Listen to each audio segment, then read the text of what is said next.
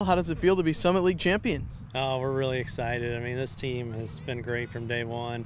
Been a tight team, and they really deserved it. They played hard today, and UMKC is a great team, and we knew we'd have a battle on our hands, and we really did today. And the girls just came through in all the pressure situations and pulled us out. So yeah, it feels great. How gutty of a win was this today? Very gutty. Marcy Huck.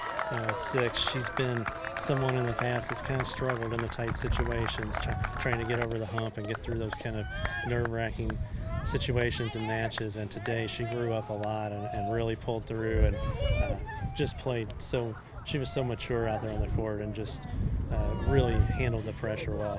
Although the finish was tense, does that make the reward even more sweet? Oh yeah. I mean, it makes it feel like you worked for something. We had so many tough matches this year where we lost 4-3 or 5-2, and I kept saying, well, at some point this is going to pay off for us, and today was that day.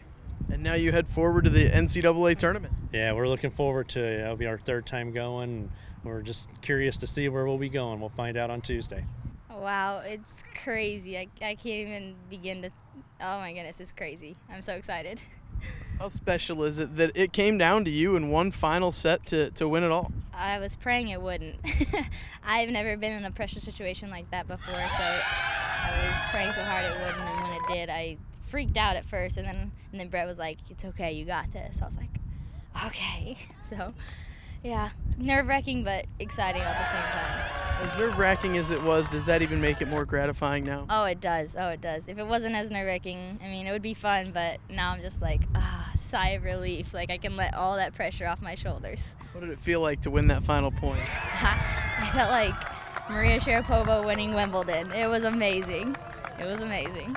Did you notice your teammates over here? Oh, yeah. They helped me through it all. I couldn't have done it without any of them. I mean, they coached me, telling me to breathe, to relax, because I was freaking out every point. And then my coach, I couldn't have done it without my coaches.